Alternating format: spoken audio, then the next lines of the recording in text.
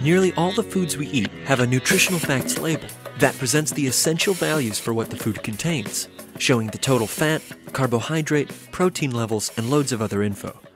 But what do all these values mean, and how are they measured? And how can this information help us to stay healthy? A lot of us should pay more attention to nutritional values. For example, you might love having a caramel iced coffee every morning. But if you look at the nutritional info, a large caramel iced coffee from a leading fast food chain has 680 calories. You would need to spend an hour biking at high speed to burn those calories off. So what exactly is a calorie? A calorie is a measure of energy. When most people think about the term calorie, they're actually talking about what nutritionists call a kilocalorie, or calorie with a big C. 1 calorie is the amount of energy it takes to heat 1 kilogram of water 1 degree Celsius at sea level. The calorie content of food was determined in the late 1800s by the chemist Wilbur O. Atwater. He built a device called a respiration calorimeter to make direct measurements of heat released by humans from the food they consumed. At 4 feet by 8 feet, Atwater's calorimeter was big enough to allow a person to step into it. It measured the amount of heat they released, the amount of oxygen they consumed, and the carbon dioxide they gave off. Using this device, Atwater was able to measure the precise amount of energy contained in thousands of food items. He found that carbohydrates and proteins were worth 4 calories per gram, and fats about 9 calories per gram. This 4-9-4 rule is at the heart of how labels are determined today. In case you are wondering how many calories you need every day, the answer varies depending on your gender, age, and your activity level.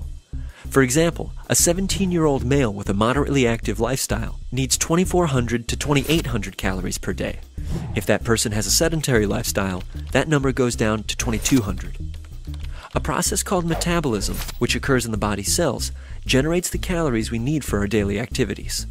Metabolism is a series of chemical reactions in which food is broken down and energy is released.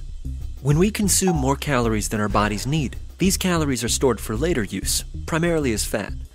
But how calories are produced and used, that is, our metabolism, varies from person to person.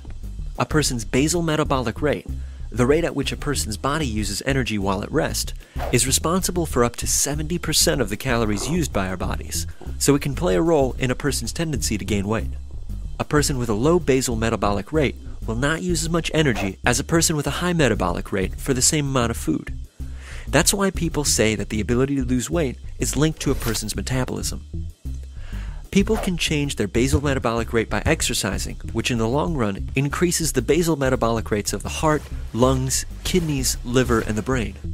Also, people with more muscle and less fat generally have a higher basal metabolic rate.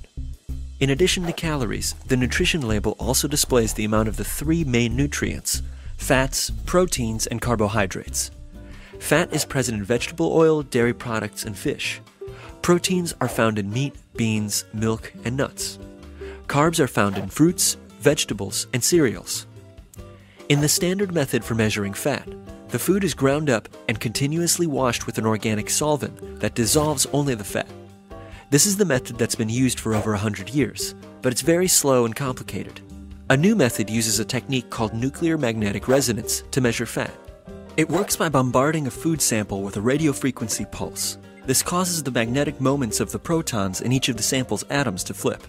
After the pulse ends, the protons' magnetic moments flip back, but since they flip back a bit slower in fat, their signal can be separated from the rest of the signals, and the amount of fat can be determined. How much fat should you consume? Experts agree that 30% of our daily calories should come from fat, so if you consume 2,000 calories in a day, that means no more than 600 calories should come from fat. The standard method for determining the amount of protein in food is called the Kjeldahl method. This test relies on the fact that measuring protein content in food is similar to measuring its nitrogen content. This is because the nitrogen in food is mostly contained in proteins. In the Kjeldahl method, a sample of food is heated in boiling sulfuric acid and then neutralized with a solution of sodium hydroxide. This process converts the nitrogen present into ammonia gas, which is separated and measured. The ammonia gas ends up in a flask that contains a solution of boric acid. The amount of acid needed tells us how much ammonia was present, which also tells us how much protein was in the sample. So how much protein do we need every day? The Institute of Medicine recommends that adults consume a minimum of 0.36 grams of protein for every pound of body weight per day. so that works out to be about 58 grams for a 160-pound adult. The amount of total carbohydrates in food has traditionally been calculated rather than measured. In this method, the other components of food, such as protein, fat, and water, are measured and added together. When this sum is subtracted from the total, the difference is assumed to be the amount of total carbohydrates. About half of the calories that you consume should come from carbohydrates. In the end, all this data about calories, proteins, fats, and carbs can help people make decisions about the foods they buy and eat, especially when these people are overweight or obese. According to the U.S. Centers for Disease Control and Prevention, more than 1/3 of U.S. adults are obese. This alarming trend is apparently due to the fact that the average American diet is high in fat and sugar.